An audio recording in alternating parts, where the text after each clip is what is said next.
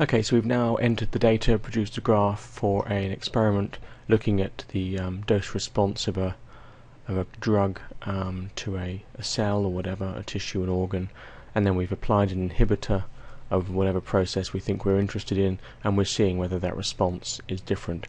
Eyeballing these data, it's difficult to tell whether there's any significant differences here, so we need to do some statistical analyses anyway to see whether this is a significant difference.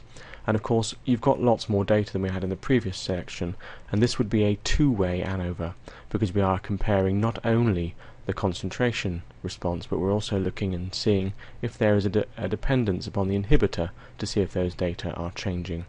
So we go up to the set of data and we click on the Analyze button. This way it won't give us an option of doing a column analysis. It automatically suggests a two-way ANOVA.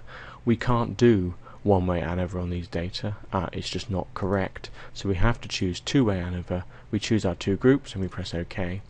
The options we then have is it a repeated measures? In other words, have we used the same cells to treat with and without inhibitor? No, we haven't. It's not matching. We're using a regular two-way ANOVA without repeated measures. If each column was a different time point, for instance, you took measurements over a series of times, you could do it so that time 1 was y1a, time 2 was by1, time 3 was cy1, etc. But we haven't done that, and we certainly haven't done it so that each row represents a different time point, so that row 1 is all at one time point, row 2 is all at a different time point, and row 3 is all at a different time point. So repeated measures requires each of these time points to have been taken in the same cells or the same tissue. We don't have that either. So it's not matching, it's just repeated experiments with new cells each time or new tissue each time. We need to run a post test as well, so this time we're going to run a Bonferroni. That's the default version, the only version it offers us in this analysis. So we're going to do a Bonferroni post test to compare the replicate means by row. So it's going to mean a row like this and then work out whether it's different from the row underneath it or the row over here. And then here we've got variable names. So this is asking us basically to make things a bit more understandable when it comes to do the analysis. It's asking us what defines columns. So here we've got column A, column B, column C. Well, the column is the inhibitor, so we're going to type in inhibitor. And what defines the rows? Well, the row was our drug. Okay, so we're comparing our drug treatment. In fact, let's just try drug treatment, and then our inhibitor. And then we're going to press OK, and this is going to do our basic analysis for us. So it's going to be doing a two-way analysis. It's first of all testing whether the drug alone had a significant effect, and we look down here and it says source of variation, interaction non-significant, inhibitor non-significant, but the drug treatment did have a significant effect, and we know that because we've already carried out a one-way ANOVA on those data, and we know that there is a significant effect of drug on our result. But this experiment was to test whether the inhibitor has an inhibitory effect on the data that we're looking at. So we scroll down to the bottom of this table and it says here control versus inhibitor, drug treatment 0, 50 and 100.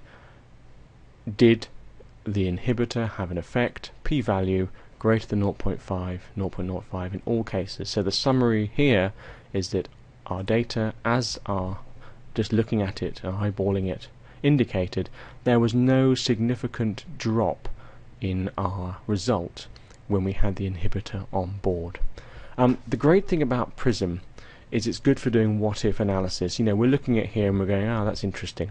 I'm looking at these data here and it looks like there's a massive variation in our data set, and it could be that one of our data points was massively out due to some crazy reading artifact. So I'm going to go back and look at my inhibitor data up here and scroll across and see if I did make a mistake. I don't think I did. I think everything's fine here. But let's just say that the assay we were doing the reading with couldn't measure above 15. So any measurement above 15 is just artifact and irrelevant. We can right click on this one here, which is 18 for instance, and we can exclude the value. So click on exclude. It makes it italic, makes it blue and puts a star next to it, and that tells us that those numbers are no longer being used in any of the analysis or the graphing.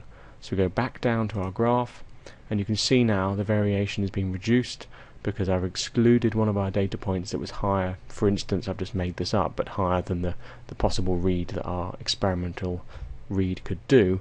And if you go back to the Anova experiment, although there's no significance, it has excluded that data point from the analyses. So it's quite a useful tool to have, where you can have a little look-see and see if there are any differences between data sets. If, for instance, you've got some bizarre number way off the scale that shouldn't be there, you can just exclude it. Of course, this is not giving you the excuse to go through your data excluding random numbers until you get significance. That is certainly not what this is intended for, and that would be fraudulent. But certainly, if you have data and you're looking at it and thinking, well, that's bizarre, I've done 9 experiments and 7 of them say a number of 3 and one of them gives a number of 50, you can probably exclude that 50, since you don't think that could be either physiologically correct or biochemically correct to have gotten that data point. So we've done our one-way ANOVA, our two-way ANOVA, sorry, and sadly there are no significant dips in any of these data sets. So what I'm going to do now is finish this one, and we'll start another tutorial on something different in a minute.